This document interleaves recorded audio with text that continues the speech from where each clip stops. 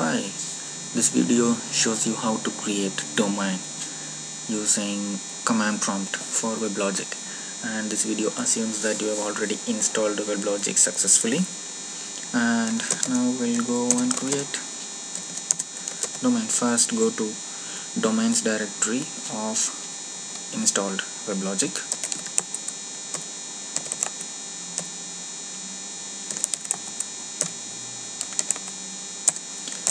Here try to create any directory with any name. In my case I am creating with example underscore domain 3.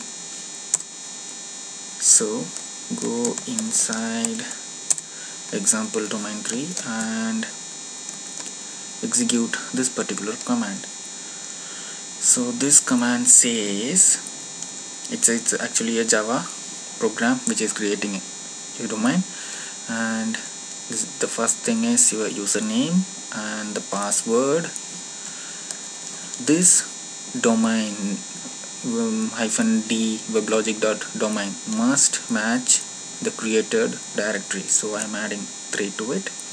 So this is just a name for your domain, and the listening port which I am changing to 9060, and -d Dweblogic.management.generate default configure equal to true says that you don't need to give any kind of confirmation once you start executing this particular command. And the last one, weblogic.Server, is the program which will create everything for you. So now it won't work because we didn't set the environment properly, so we should go back to server bin. Here execute set weblogic server environment command, come back to domain directory example domain 3, execute the command again. It should not work because the password what we have given is wrong. Here it says